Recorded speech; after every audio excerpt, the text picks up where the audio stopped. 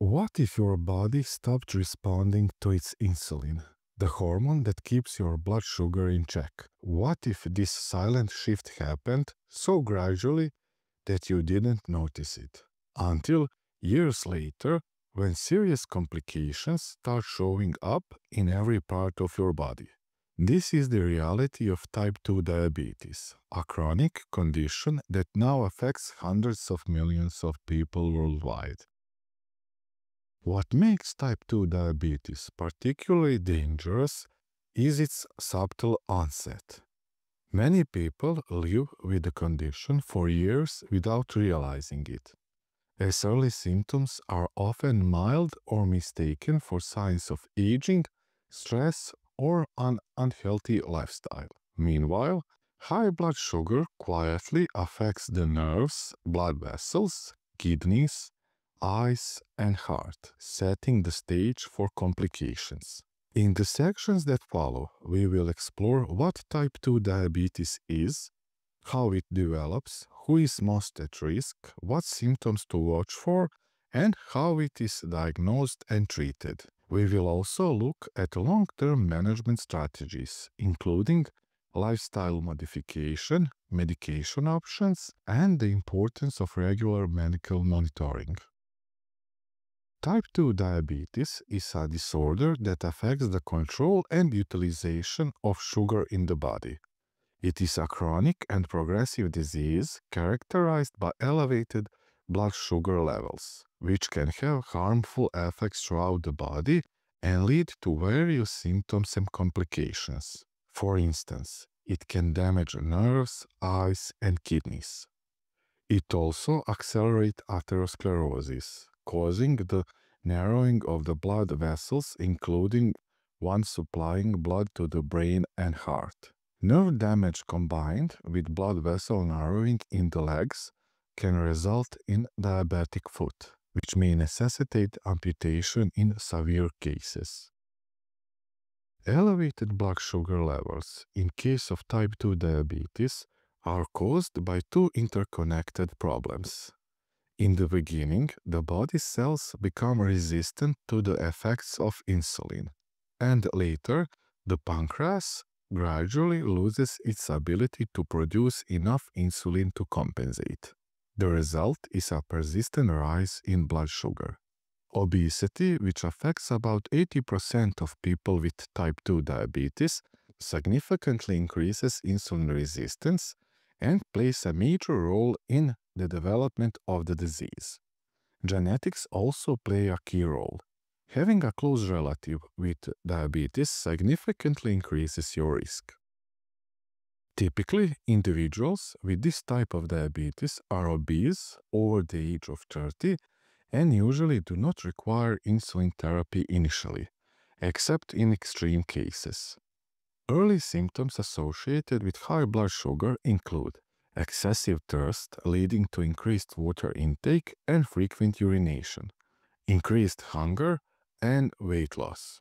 Other common symptoms include fatigue, a general feeling of weakness, blurred vision, and frequent superficial infection, such as vaginitis or fungal skin infections. Symptoms may not always be obvious, and the disease is often diagnosed only when complications arise, which can take approximately 10 years. The complications of diabetes can be severe and include following: vision loss, kidney dysfunction that may require dialysis, and nerve damage that causes symptoms such as tingling, burning, and pain, typically in the feet. Additionally, diabetic foot issues can lead to open wounds and, in some cases, even amputation. Narrowing of the heart's blood vessels can result in angina pectoris, a heart attack, or heart failure. Furthermore, narrowing of the blood vessels in the head and neck can lead to a stroke. Type 2 diabetes is number one cause of blindness, kidney failure, and lower limb amputation in developed countries.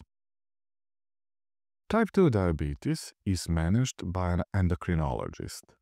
The doctor will first gather detailed information about patient's lifestyle existing medical conditions, medications, and family history of diabetes. They will conduct basic lab tests, which may include blood counts, inflammation markers, lipid levels, and blood sugar measurements.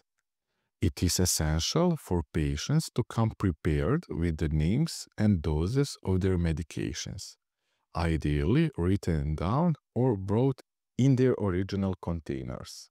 The diagnosis of diabetes is confirmed through blood sugar measurements, which can be taken while fasting, randomly, or through the glycated hemoglobin, or HbA1c test, which provides information about average blood sugar levels over the past 3 months.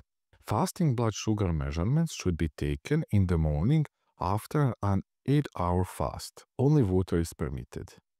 A diagnosis is made if the fasting blood sugar is 7 millimole per liter or higher. If the random measurement is 11.1 millimoles per liter or higher, or if the HbA1c value is 6.5% or higher.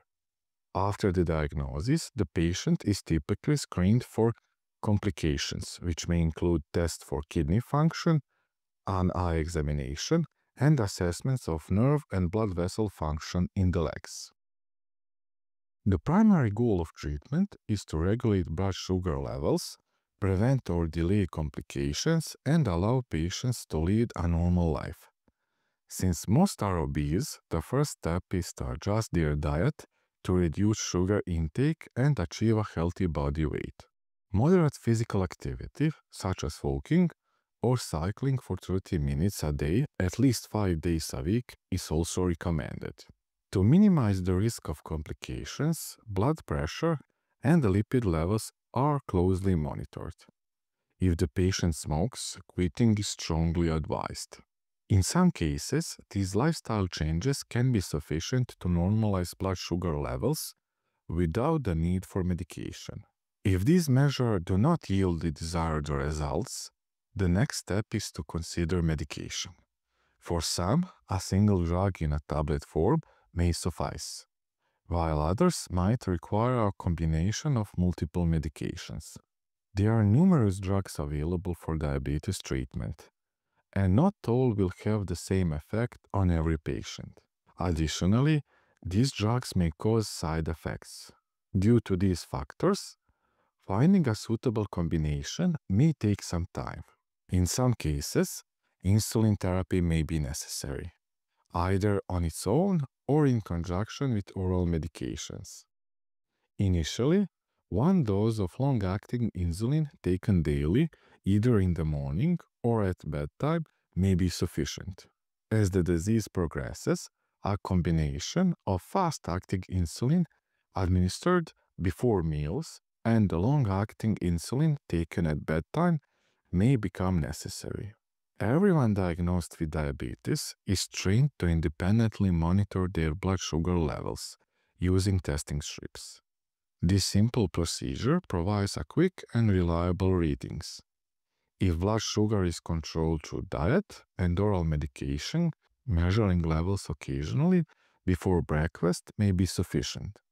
However, if long-acting insulin is used, it is recommended to check blood sugar daily before breakfast. And in instances where rapid-acting insulin is needed throughout the day, multiple checks may be required. Keeping a blood sugar log or using a mobile app can help patients and doctors see trends over time and make better treatment decisions.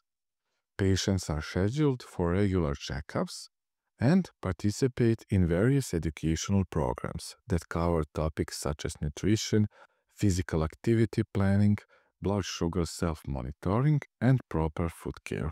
The physician coordinates long-term treatment, evaluates blood sugar control through patient self-measurements, and assesses the 3-month average blood sugar, or HbA1c, to make any necessary adjustments to therapy. Regular examinations are scheduled to detect potential complications of diabetes early on. For example, Patients should see an ophthalmologist or eye doctor at least once a year, undergo laboratory tests annually to monitor kidney function, and have their feet examined 1 or 2 times per year. Additionally, blood pressure and lipid levels are routinely monitored. Type 2 diabetes may be a lifelong condition, but with the right care, it doesn't have to control your life. By understanding how diabetes works, recognizing the early signs, and making smart choices about food, activity, and medication, you can protect your heart, your nerves, your vision, and your future. Regular checkups, blood sugar monitoring, and working closely with your healthcare team are key. But the most powerful tool is you, your commitment to small, steady changes that make a big difference over time. Because when it comes to diabetes, knowledge isn't just power, it's prevention, protection, and peace of mind.